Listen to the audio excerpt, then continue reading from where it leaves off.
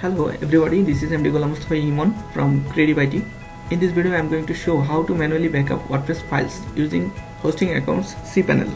To backup your site, you need to follow two steps. First one is backup your files and folders, and the second one is backup your database.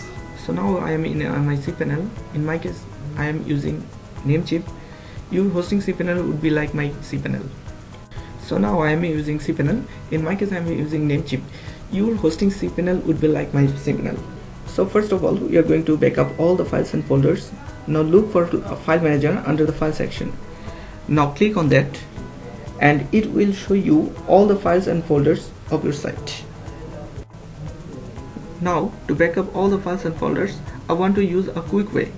Click on the first item and scroll down pressing Shift key, and then click on the last one to select all the files.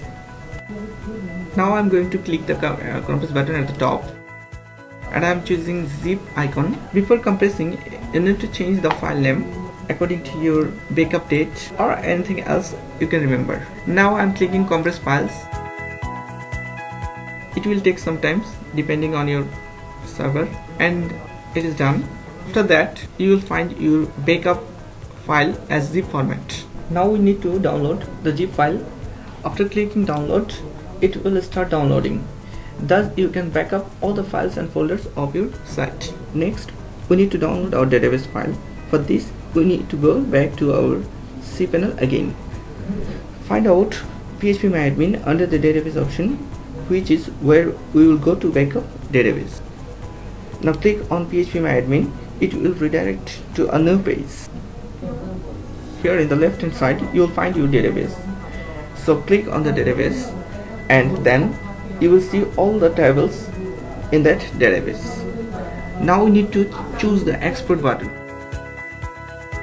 On the next page you can select quick option and keep the format in SQL database, because that's the easiest way to upload later on. Now click on go. It will start downloading your database. Now we have our two files right here. One is SQL database and another one is backed up files and folders. So in this video you'll learn how to manually backup a site via your hosting accounts cPanel. I hope this video helps you. Make sure to like this video and subscribe our channel. Thank you.